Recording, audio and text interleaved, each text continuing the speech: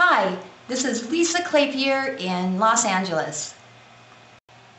The Occupy LA media team recently spent some time with filmmaker Oliver Stone, and he had some words of advice for the Occupy Wall Street movement.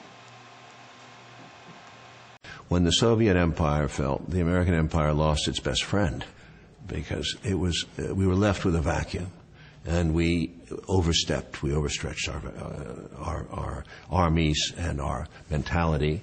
Our hubris set in, and we set in the process of corruption faster and faster. I think we are so corrupt economically, morally, socially, and this is what your movement is saying.